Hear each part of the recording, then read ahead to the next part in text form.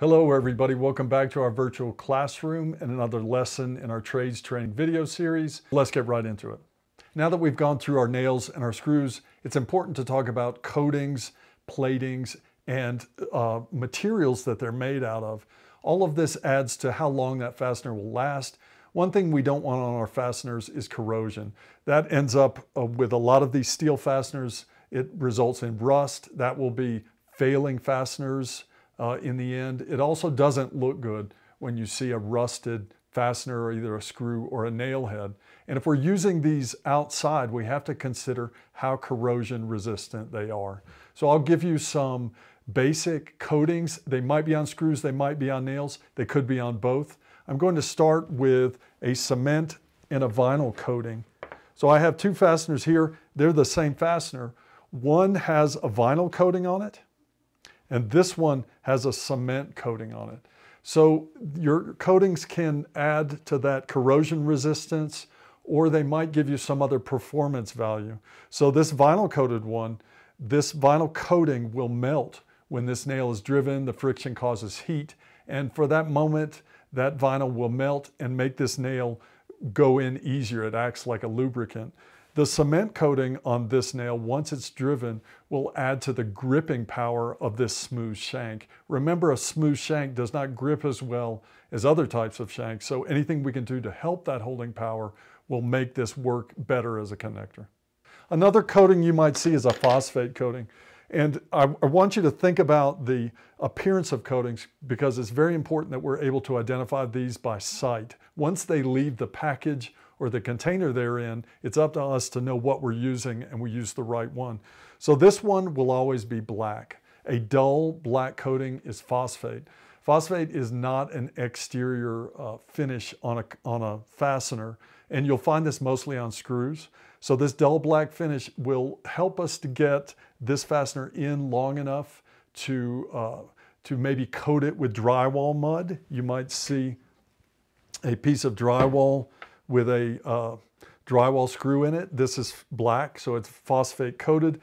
That will provide us enough protection long enough to get it covered, painted, and done. This type of screw or this type of coating should not be used outside. This screw would rust in short order if it was exposed to the elements.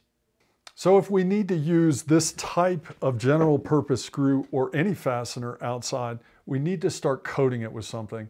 This is where a metal called zinc comes in handy. We love zinc because what it does, it allows us to protect the steel that's underneath. Most of our fasteners are made of steel. That's where we get our strength. Unfortunately, steel rusts fairly quickly. Zinc will coat the steel and it will not allow it to rust. So I have what's called electroplated zinc on these fasteners. You can also see it on nails. So here we have a nail, nails and screws that are zinc electroplated. If you're looking for how to identify this by appearance, you're going to see a shiny, almost blue-silver look to it. And these are it's a very thin, and it's an electrical process where they plate these with the zinc coating. This offers a certain amount of corrosion protection, not the highest. I would call this sort of your base standard amount of corrosion protection. If you want to bump that up a notch, say you want your zinc electroplate to last a little bit longer, you're going to cadmium plate over your zinc. And that will look like, let's see here, this one. I've got a couple of these. Actually, I have three of them. So the telltale signs for cadmium plating is a sort of a gold look to them, and some of them almost have this sort of a rainbow color effect. You might see some greens and pinks and that kind of thing. Generally a gold look. So what you have here is two layers. You've got your steel fastener with a zinc electroplate, which is your silver, and then the gold on top is the cadmium. What the cadmium does is it hardens the zinc, which is a soft metal. That adds even more corrosion protection to your base zinc. Say you wanted to add even more protection. You start with your zinc, you add your cadmium. The next step would be to epoxy coat these fasteners. So from there, we add a 2-part epoxy paint. It's a very hard paint. It will come in different colors. You will not be able to identify it by one single color. All of these are epoxy coated. And each one of these you can assume has not only the zinc base coat, the electroplate, it also has the cadmium under that. Now you have this triple layer protection. These are one of the better versions of a corrosion protected fastener. Another good way to make a corrosion resistant fastener is to hot dip galvanize it. We talked about our zinc, and this is the same zinc that we would use in the electroplating process, but it's done a little differently. So if you see fasteners that have this dull silver to them, it almost, and it's thicker, it almost looks like paint if you look at it close enough. It has a dull silver to it. Actually, this one's pretty shiny. This is also hot dip galvanized. All of these items have been dipped in molten zinc. This offers a ton of protection. You see a lot of things in marine environments that are hot dip galvanized, even trailers and things that are exposed to a lot of salt water, a lot of high corrosive weather, that kind of thing. What you see here on this fastener, I don't know if you can see this. Hopefully I can get a close-up of this. But the coating is so thick that sometimes it can chip off. So your hot dip galvanized is not probably as well adhered as maybe your zinc electroplate, which is an electrical adhesion process, but the thicker zinc will last a very long time if put on well. You might find that your hot dip galvanized feels almost greasy to the touch. That's sort of a product of the way they have to add it or install it on the fastener. But what this means is when you go to drive some of these hot dip galvanized fasteners, the head of your hammer might tend to slip off of them. People will curse a lot of box nails because they're typically hot dip galvanized and the head is very hard. They're very hard to drive, especially with that thinner shank. Don't forget, you can also hot dip galvanize screws as well. That thing about the sort of greasy feel comes into play. So if you have a Phillips head screw and it's hot dip galvanized, you might struggle to drive that screw. Our best corrosion resistant fastener means that we have to change the material that our fasteners are made out of. If we use stainless steel instead of regular steel to make these fasteners will last almost forever. You find a lot of stainless steel hardware in a marine environment because it's in such harsh weather conditions a lot of the time. So how do you identify your stainless steel? I will tell you that they will have a sort of a medium silver finish to them, and you almost have to have a zinc electroplated item next to it to tell the difference. And I don't know if the camera can see that, but there's a lot more blue in the zinc electroplate than there is in the stainless steel. This tends to be a little, maybe a little duller color, but they can also be just as shiny as the zinc plate.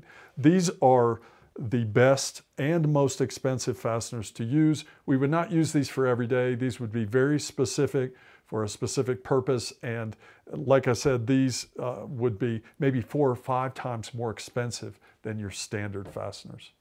Keep in mind that stainless steel, as great as it is against corrosion or against fighting corrosion, they're not as strong as regular steel fasteners. So we cannot put them in the same place. They don't have the same shear strength. So we can only use them in specific places.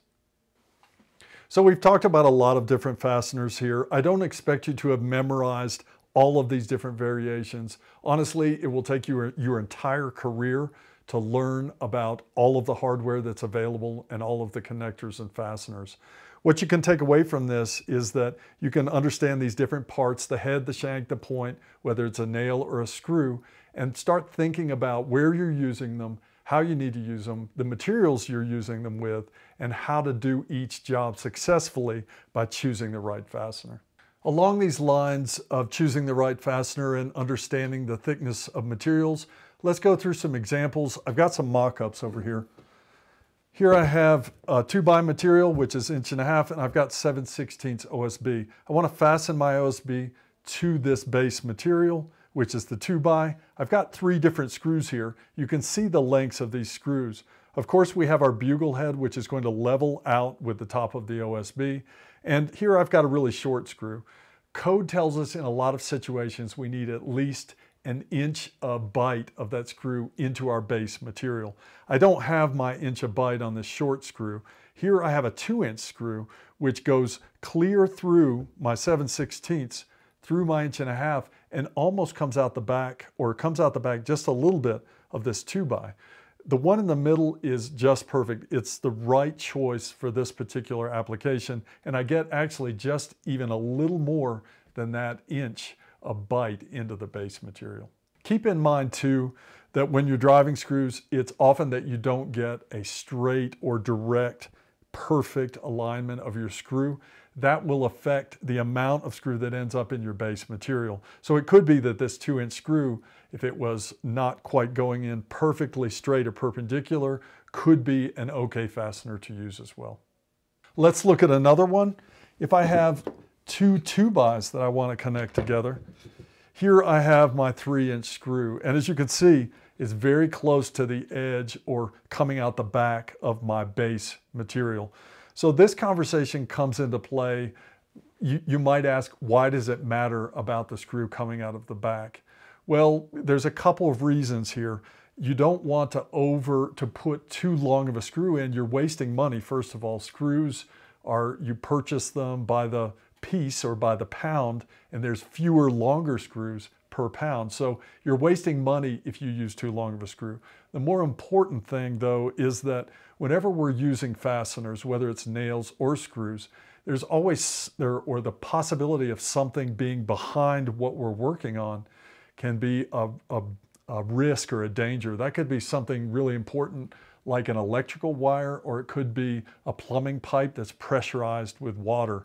If we pierce that pipe or that wire unintentionally, we can cause a lot of damage or even hazard to ourselves during that process. So it's best that the fastener is contained within the materials that we're working with. Just to point out, here you see that this is a 3-inch screw, so 1.5 inches lives in the top board and 1.5 inches will live in the base material. There is a tiny point that might come out of the back of this material.